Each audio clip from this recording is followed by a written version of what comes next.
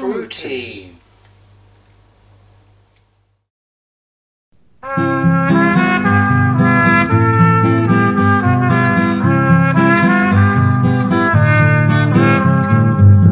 He needed reasons to keep living. She needed someone she could love.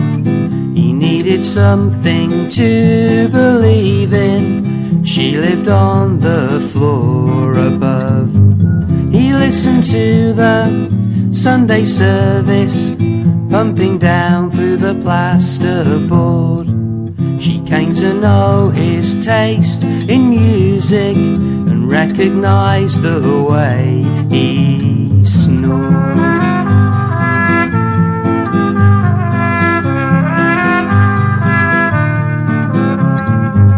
All of a sudden, nothing happened.